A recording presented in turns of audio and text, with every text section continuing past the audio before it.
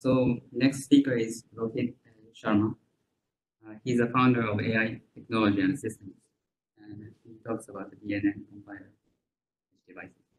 And please welcome Rohit Sharma. Thank you.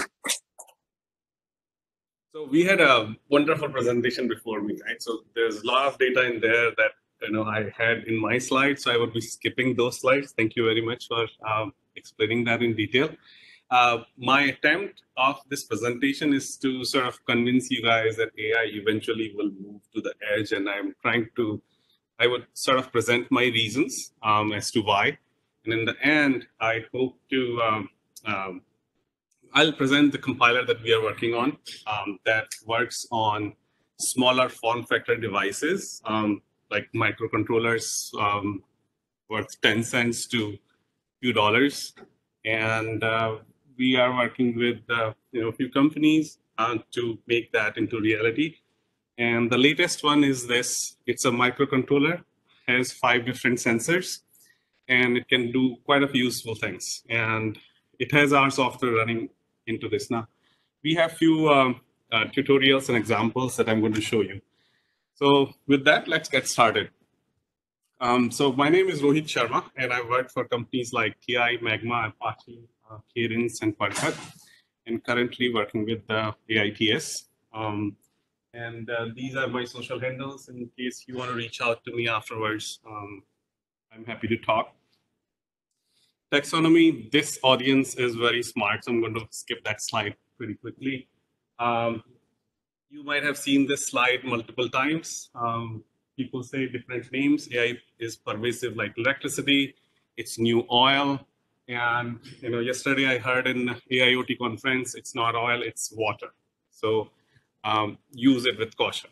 And it's basically, it's going to give you life, kind of a thing. And I do believe AI is the 4th industrial revolution after railroad and assembly lines, which gave us a lot of automation and connectivity. And of course, digital in the 1970s, where the semiconductor, put us here where we can't imagine our lives without, being surrounded by chips and microcontrollers. If you're sitting in the car, there are possibly 15 microcontrollers around you doing different things. And then, of course, AI that we all are talking about, right?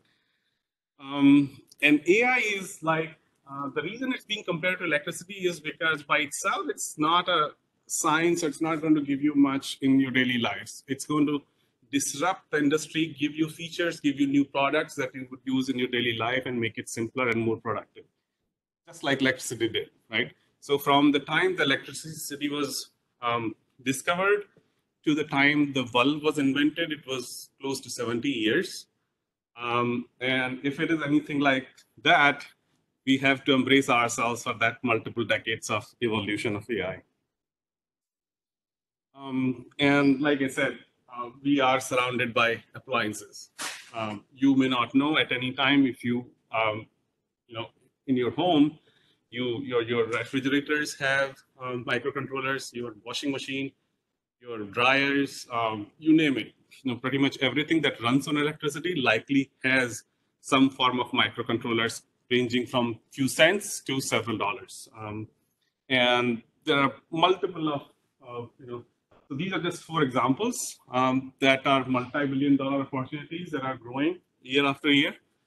And to put the numbers on these, this is the recent 2018 report from Accenture, which does compare the baseline annual gross value for 12 countries that together generate more than 50% of the entire world's GDP.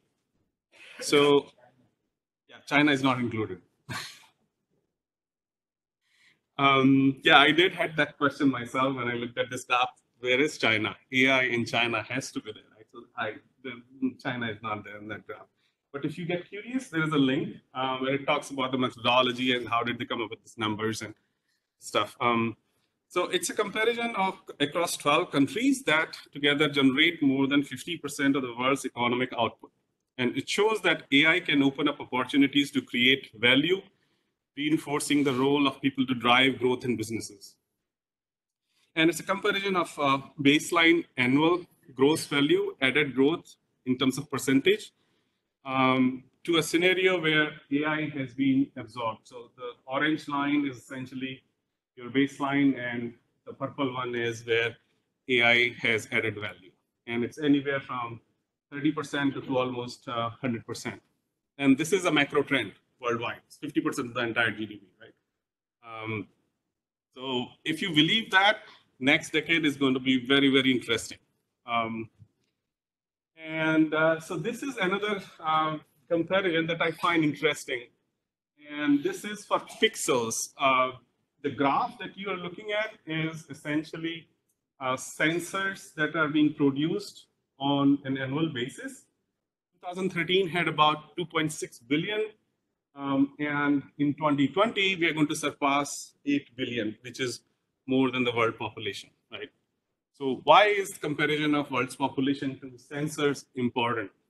The reason is every one of us has one sensor that we are carrying around or relying on, right? And if you assume that sensor's life is 3 years, then you have 3 sensors per person.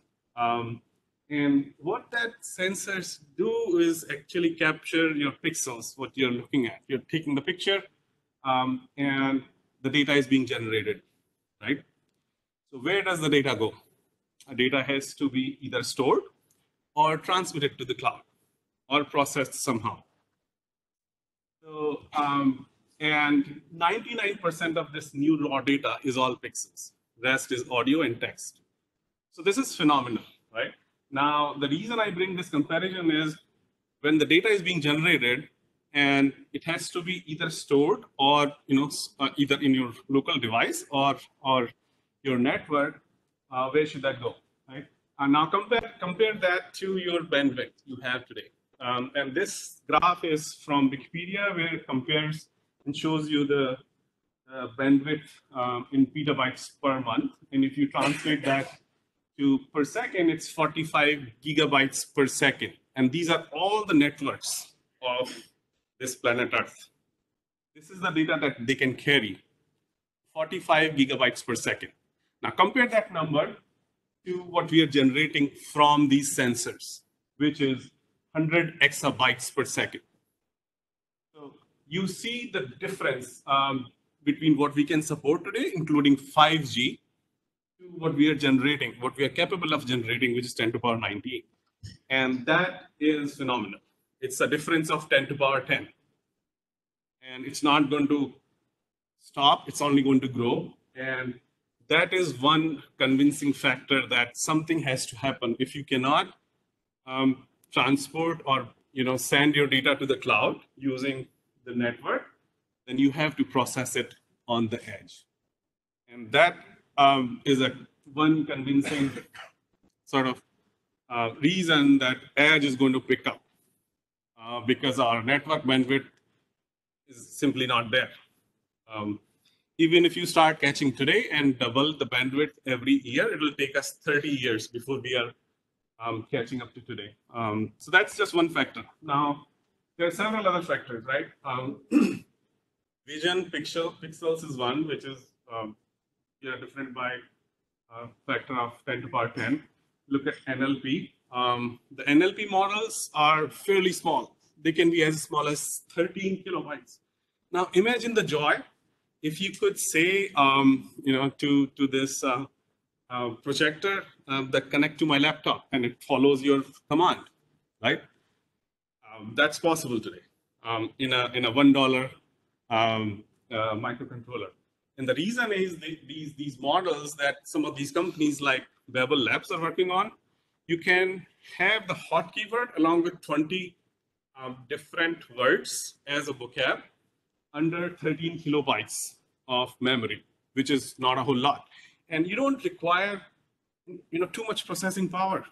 40 megahertz of ARM processor would do just good.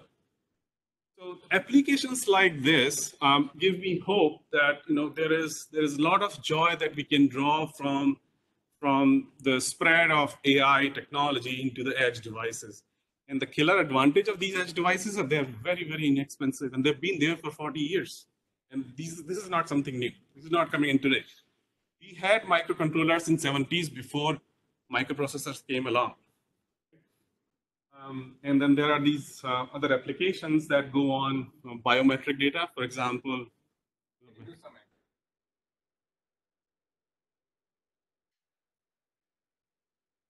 So for example, 13 kilobytes, right? So there's a company called Bevel Labs. We hope to work with them. And they are working in this speech end-to-end speech recognition.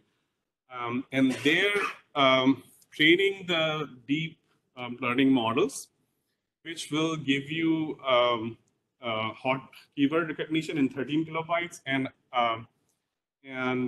20 word vocab recognition in different languages, different accents, under 8 kilobytes. So that's a very small memory footprint that you can run on any microcontroller less than $1. As long as it is a mic, you're all set to go, right?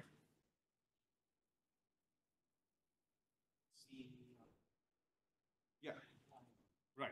So just like you talk to Google Home or Alexa today, right? The difference being, for some reason, Google will capture your audio, and most of the processing would be done in the cloud. It just goes there and comes back.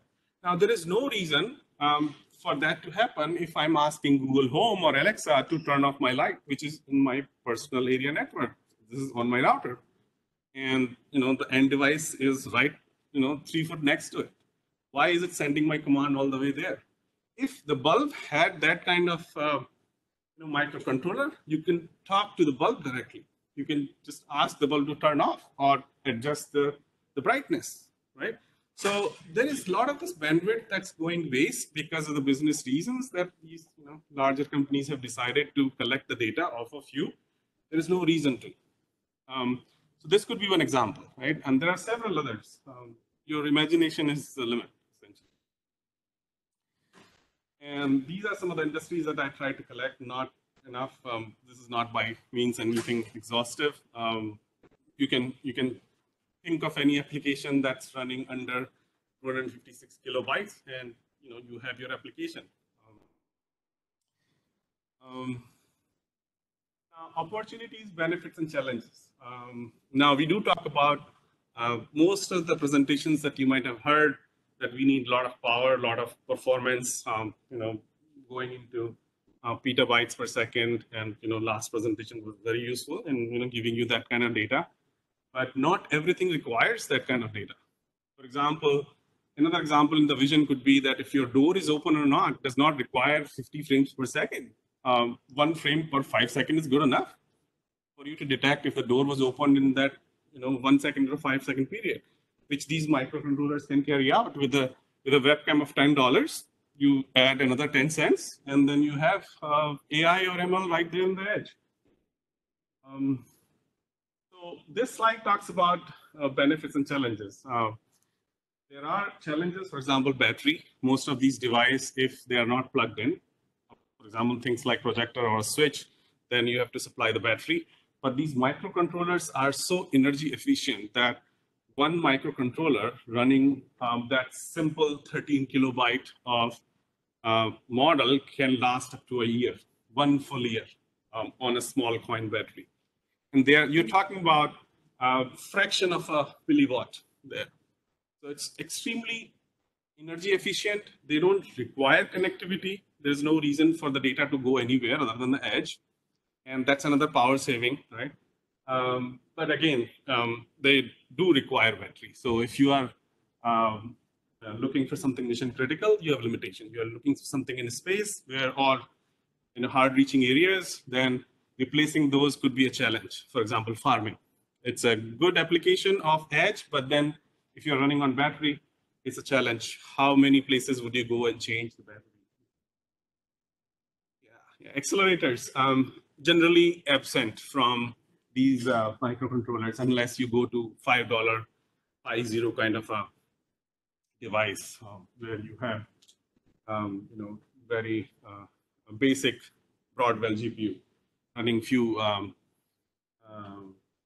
gigabytes per second of operations. devices. Yeah. So I will show you one. This is, like I said, this is one. And it is kind of on the expensive side, has 5 different sensors from gyroscope to temperature to humidity to thermal. And these sensors, they make it expensive. But the device itself is not that expensive. So if you have just one sensor, for example, mic, you can very well have it under $1 or $2. So these could be fraction of this or as good as large as your credit card. For example, Pi Zero is as large as your credit card and only thinner. And the benefit is your privacy, right? I would not want my fingerprint to go and get stored in the. So in the presentation earlier, we heard a convincing case of that. If your fingerprint 125 points gets stolen, you can't change that. You'll have to lose your finger or something, right? So in some cases, privacy is very, very important. And we have talked and heard enough about that. The last presentation. Yeah, Facebook has an open hardware project that's ongoing, and they are releasing very good IPs in the open source. You search Facebook open hardware platform, and you will get there. So there are quite a few companies. The best thing I like about microcontrollers is their low cost, and they're everywhere. They're mature. They're low energy. And they're flexible and they're reliable. They've been tested for over 40 years. It's not a new technology. It is mature to a point. If you can make use of that, you don't need any further investments, right? So what are we doing? We at AITS are designing a compiler that is tuned for these devices. And I'm going to show you a demo as to how easy is it to use that compiler and put it in small form factor devices. And we have barely begun. We hope to make it easier and simpler for more devices. Right now, like it was hinted in the last presentation, ARM has a strong ecosystem around these small form factor devices. So we're working with ARM. We are ARM partner too. If you have MicroPython powered device, then we offer inference framework as well. So anything under 4 megabytes, that our software will run in that too, and it runs on bare metal. Even if you don't have OS, you can take the bundle and either flash it if it's ROM, and if it does have RAM, then it'll provide some kind of booting mechanism. So this is the URL. If you go to bit.ly/DNN compiler with the capital C, it'll take you to GitHub page of where this is maintained. You can download, feel free to change it, contribute to it, talk to us if you need help. We currently support close to 20 platforms, different distributions, and we are hoping to increase that further.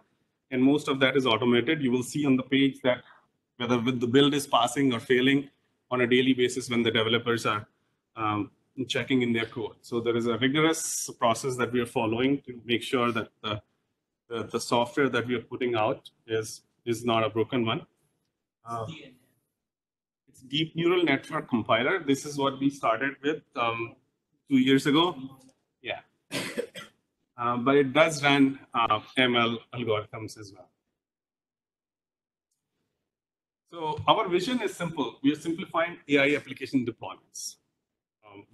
We're focused on microcontrollers, but if you have a machine like a laptop, it's already a powerhouse for that kind of deployment.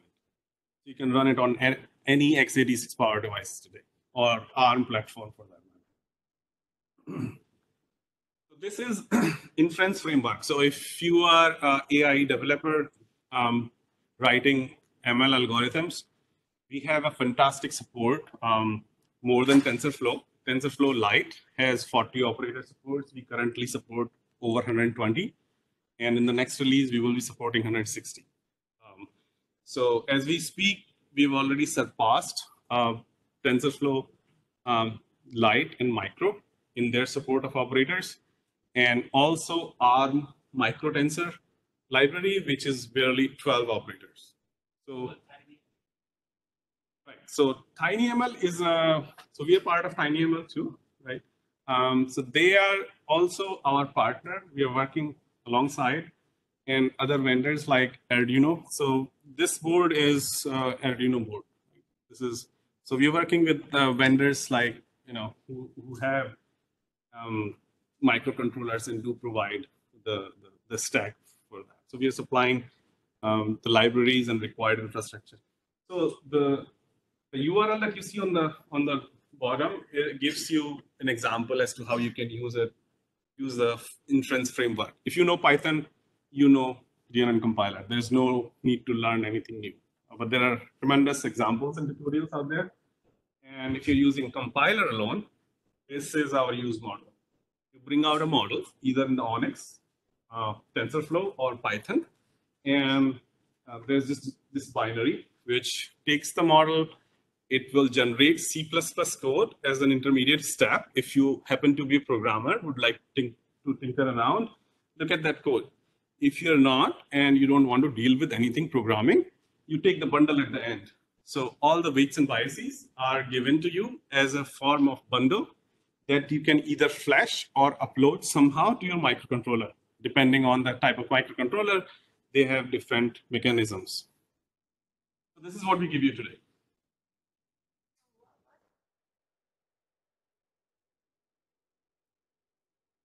No, we are in a way competing with TensorFlow. So we are way lower than TensorFlow. You can build TensorFlow on our library.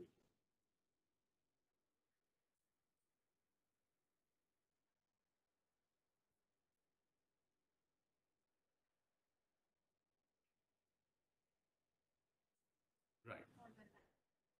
Correct. Yeah. So TensorFlow is a beast, right? It supports everything on the earth. Yeah.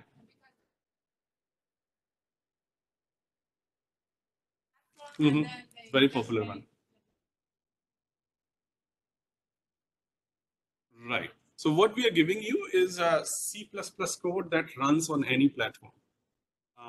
And a basic library, which if you go back to 95, it'll be able to run the code from that era of microcontrollers.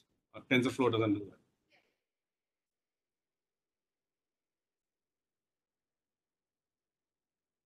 Yeah. So our focus is on microcontrollers. So for example, TensorFlow requires 40 megabytes of memory, right? For it to boot up JIT compiler. 40 megabytes is a huge memory for this. This has only 256 kilobytes, right? So it's like order of 1,000 times difference. So 256 megabytes, or of the order of 4 megabytes, is huge for us.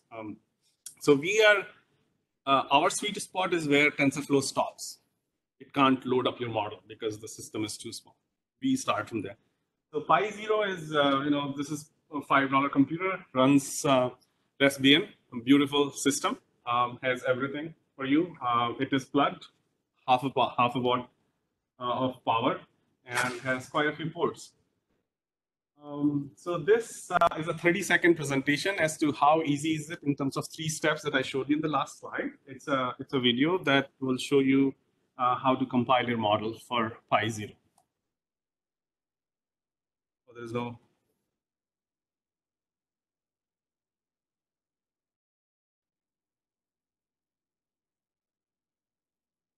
Something wrong. There is no voice here, so I would have to. Yeah. So what we are doing here is we are installing the DeepC, which is a package in Python on Pi Zero. And the next step is to use the compiler. The command is compile Onyx because the model is Onyx. It's MNIST. So it takes that and compiles that into mnist.exe right here. And we are running the demo. So this is the demo that you saw. It's a digit 2, that true level was 2 and model prediction is 2. And this model by any means is not small. So this is one slide to represent what's happening there.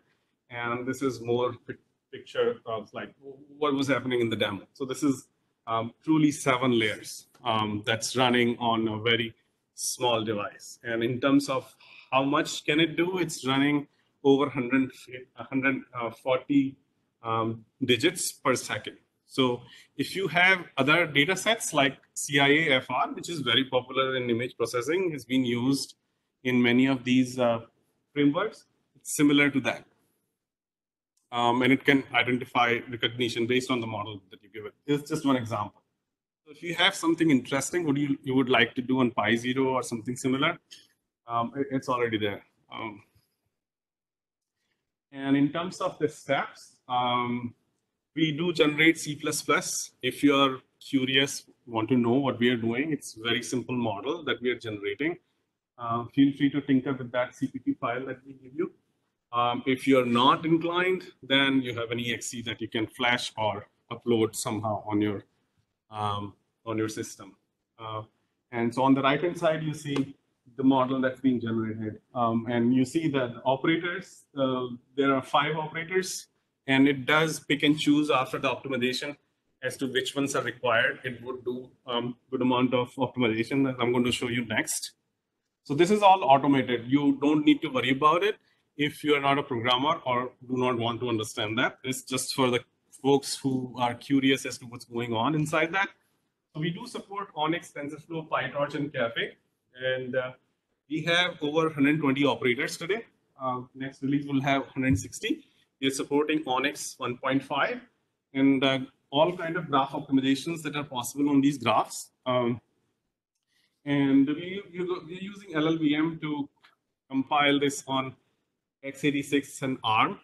And we are working with Sci5 to support RISC-V and other systems. Some of the optimizations that we are doing, pruning, if there is an operator that's not used, we can just throw it away for inferencing. Fusion, some of these underlying hardware, they do provide more complex operators. And if your graph or network has support for this, then we would do Fusion to improve performance. And this is something new that nobody is doing, partly because it doesn't work on all operators. But if you do split the matrices, then your memory requirement goes down.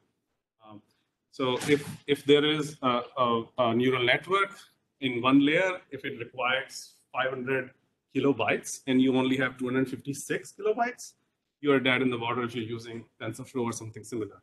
We do recognize that, and we do that in parts if it's possible. So most of these operators, we support splitting, and not all of them do. And this is how, in general, it works. You can divide the operators and do it one at a time. The downside you have, downside you have is performance. So basically, either it will work. So you have two choices: that it doesn't work, right? Because the memory required is 500 meg, and you only have 256. So the compiled model will fail, right?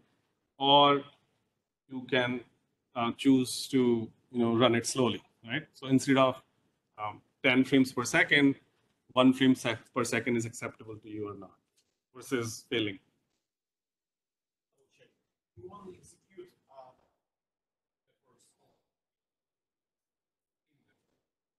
No training. Yeah. So these are these are very small. So this is only for inferencing. Training is.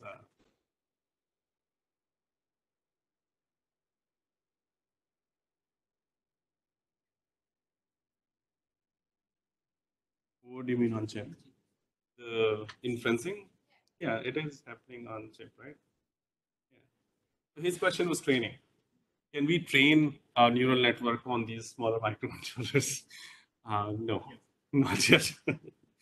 Yeah, and of course quantization, which is very popular for edge inferencing devices.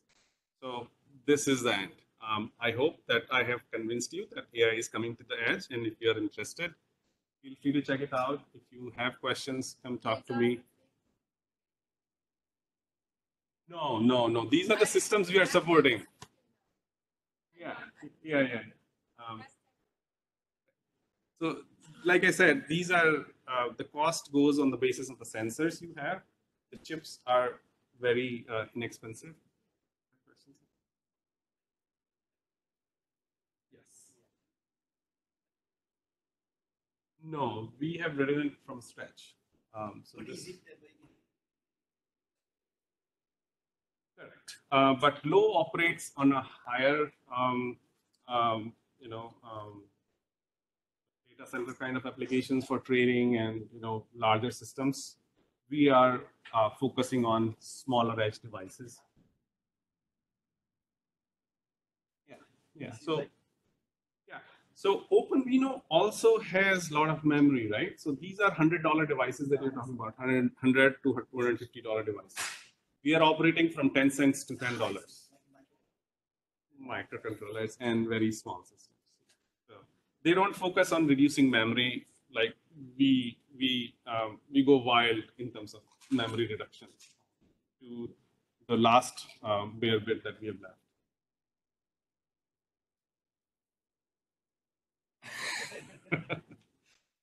So we've started. We are working with our vendors and partners. Yeah. So if you have an idea that works on microcontrollers, we can help you achieve that.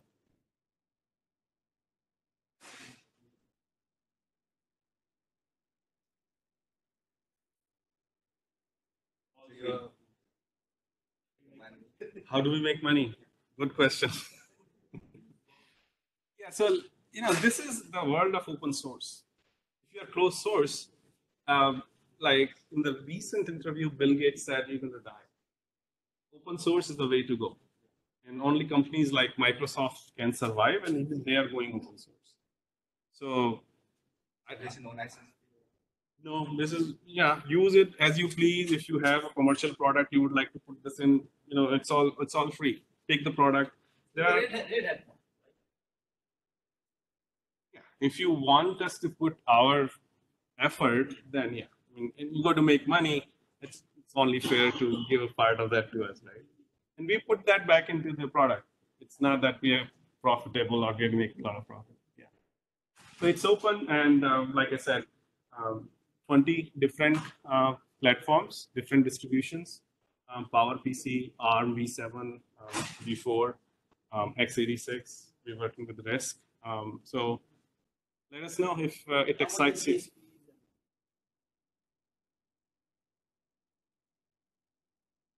We have not started the conversation with Tensida yet, but they have their own compiler. Yeah, that's what I was going to say. Yeah, no, so we are working with ARM. ARM has open arms.